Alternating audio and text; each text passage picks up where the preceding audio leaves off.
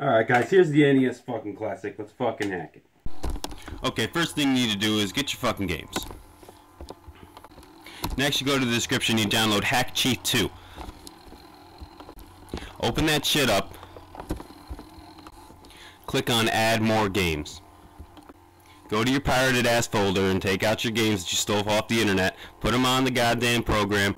If you want box art, go to File and click Download Covers for all games. And then click Synchronize the games with the NES. It's going to bring up a box saying Waiting for NES Mini. First you're going to want to make sure the NES is switched off, connect it to the computer, hold the reset button while you press the power switch. After a few seconds it should connect, release the reset button, and the power light should not be on.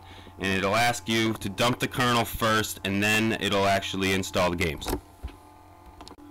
I'm going to speed this up for time's sake, but when it's done, wait for the LED to turn off before you unplug the system.